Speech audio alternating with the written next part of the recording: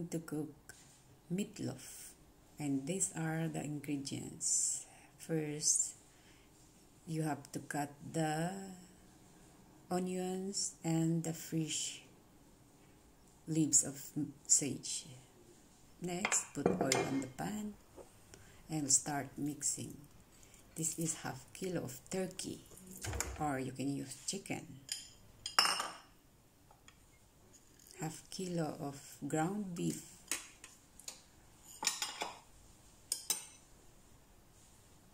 Two eggs. And 2 teaspoons of dried thyme, 1 teaspoon of turmeric, and 2 teaspoons of cumin powder. And the chopped leaves of sage.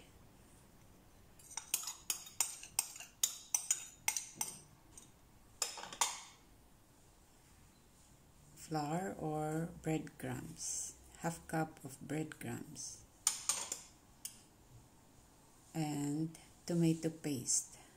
Add water in the box of this tomato paste and add it in. And these are the chopped onion, chopped garlic, and chopped chili or hot pepper.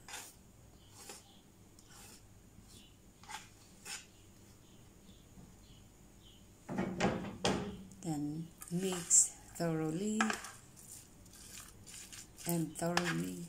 and mix it.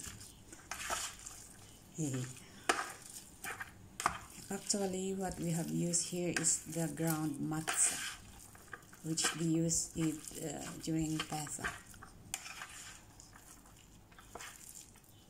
Matza are crackers, which they ate during Pesach. So that's what we use it here, which is far better than breadcrumbs. So add olive oil and mix it again. For the thyme, you can use fresh, which according to my employer Raquel Heber, the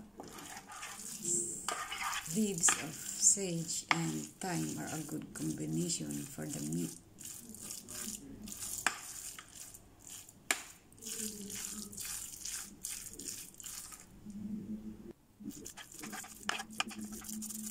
Flatten it, and you can bake like a cake. So it's easier to cook because it is thinner. But here I will cut it in half and shape like a loaf. So there is space for the sauce.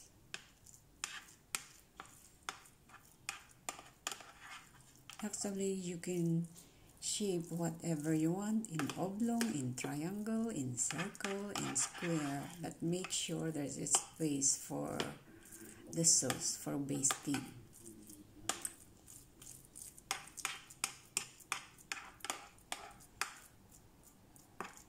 I'll make it taller because when it goes inside the oven, it flattens.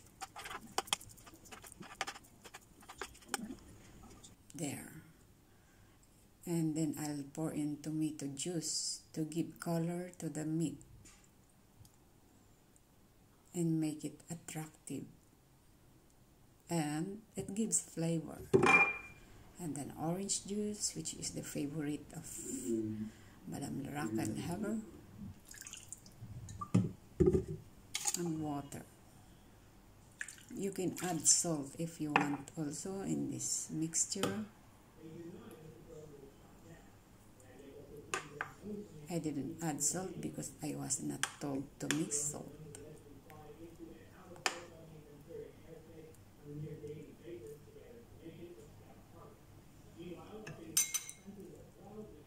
It's done.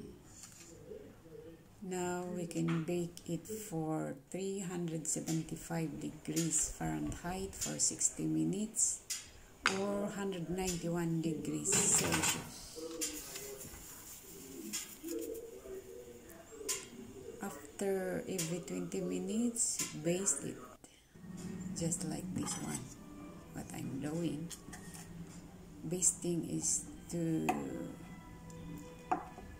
keep up the moisture of the meat, then it will not get dry.